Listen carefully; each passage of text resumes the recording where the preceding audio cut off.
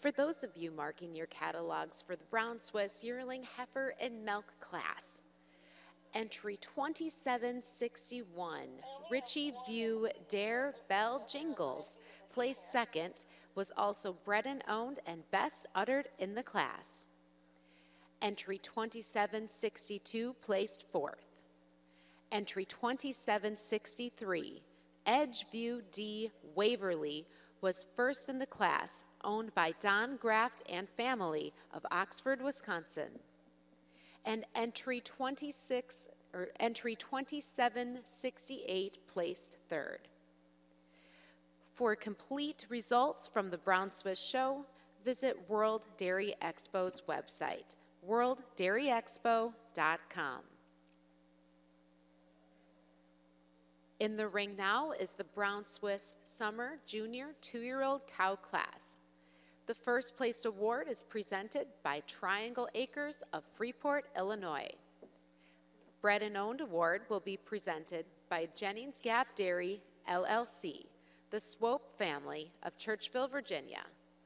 And the Best Uttered Rosette is presented by Cattle Connection, Steins, the Netherlands. The Junior Award in this class is presented by Pit Crew Genetics of Cambridge, Minnesota.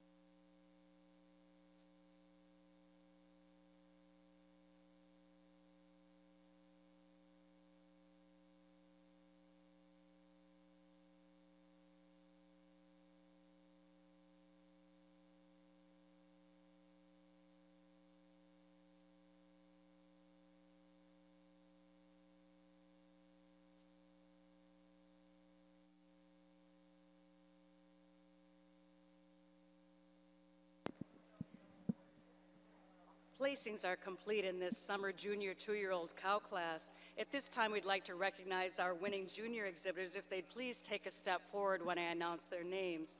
Second place junior is entry 2781, Pit Crew Rasta Panama ET, exhibited by Abby Foss and owned by Pit Crew Genetics of Cambridge, Minnesota.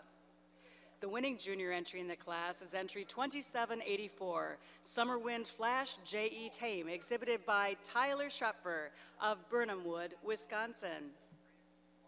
Third place honors in the class go to entry 2787. She is Hills Valley LT WDY Darling, exhibited by Hills Valley Farm and Lynn Telek of Cattaraugus, New York. Second place in the class, entry 2780 VB Banquet Zest, exhibited by Vagley Farm Incorporated of Monticello, Wisconsin. And the winning entry, best udder and bred known in the class, is entry 2788, 8th Day Ryan's GW Rhyme, exhibited by Aaron Olson of Racine, Minnesota. Congratulations. Judge DeBruin, your comments on this class. Beautiful class in this inaugural year of the Summer Junior Twos. I think this super style heifer kind of sorts herself to the top of the class. She goes over the beautiful frame cow behind her. She's got so much sharpness, cleanness. She's so attractive out through the rump, level her from hips to pins, clean her through the hock.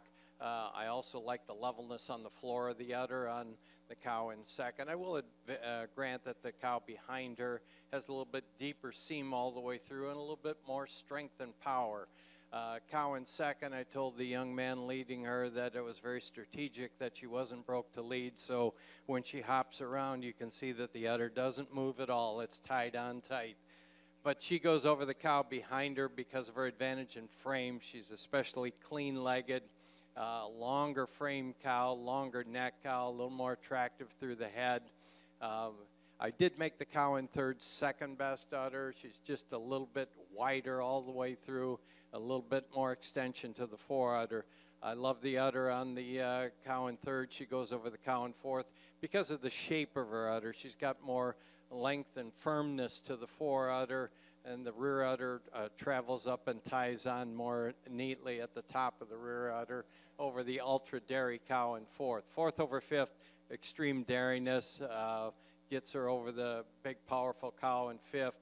She's also much leveler on the floor of the udder and has more extension to the fore udder, like the powerhouse frame on the cow in fifth, and she goes over the cow in sixth because of her advantage in frame.